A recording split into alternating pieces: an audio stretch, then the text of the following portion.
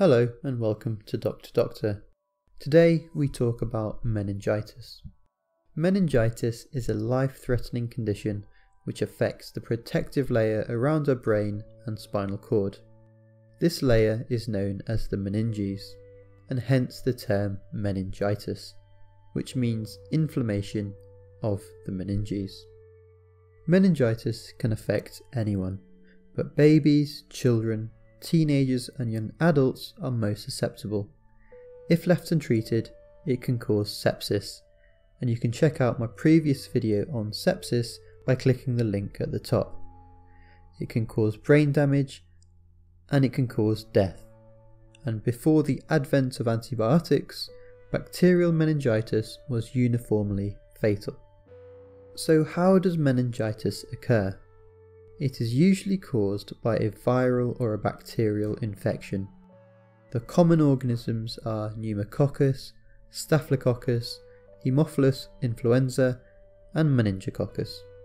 These organisms are commonly spread from person to person and often colonize our skin, our nasal passages and our respiratory tracts. This on its own does not cause any problems. However, when these organisms spread and cross the barrier between our blood and our brain and involve the meningeal tissues, this is when meningitis can occur. So what are the symptoms of meningitis? The classic triad of symptoms is described as headache, neck stiffness and fever. And this is due to the meninges which surround our brain and spinal cord becoming inflamed. And this causes meningeal irritation, leading to the stiffness in the neck, the headaches, as well as sensitivity to light and vomiting. Other symptoms include drowsiness, confusion, and sometimes seizures. The characteristic rash which is associated with meningitis is not always present, but this rash classically does not fade when a glass is rolled over it. It is imperative to seek urgent medical help if you are worried about any of these symptoms. Often the classical rash may not appear. The combination of fever and headache should always prompt medical attention. So how is meningitis diagnosed? Based on the above symptoms, hospital admission and investigations are required. In order to confirm the diagnosis, the key investigation is analysis of the fluid around your spinal cord, known as the cerebrospinal fluid, or CSF. And this is obtained by passing a needle between two vertebrae into the space where the CSF can easily be accessed.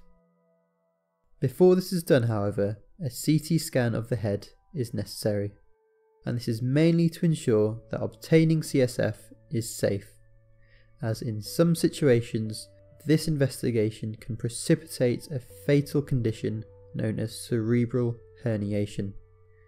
And this is where part of your brain can shift from its normal location into an adjacent space where it should not be located. Once the CSF has been analysed by the labs and has identified the causative organism, treatment can be tailored towards this. In bacterial meningitis, antibiotic therapy is key.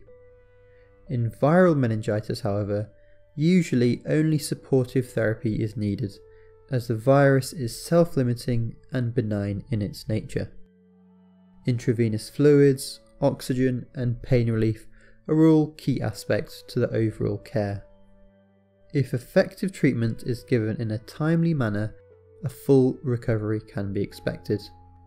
However, long-term problems can result if there are delays, and these include hearing or visual loss, epilepsy, coordination or balance problems, and also memory problems. It is thus important to try and prevent meningitis as much as possible, and hence there are many vaccinations which can help. In the United Kingdom, there are a range of different vaccinations against some of the causative organisms which are offered from the age of 8 weeks up until early adult life. And these include meningitis B and C vaccinations, the MMR vaccination, and also pneumococcal vaccinations. In summary, meningitis can be fatal and can leave long-term neurological damage if not treated in a timely fashion. It is therefore crucial to recognise the symptoms and also to ensure vaccinations are given to children as per national guidelines. Please help spread this message to help save lives and to increase awareness. I would like to thank everyone who has supported this channel in reaching its first 500 subscribers. If you are new here, please take the time to subscribe, as there is lots of new and exciting content on its way. Please continue to leave feedback, and I will try and take time to listen and respond to any comments left below.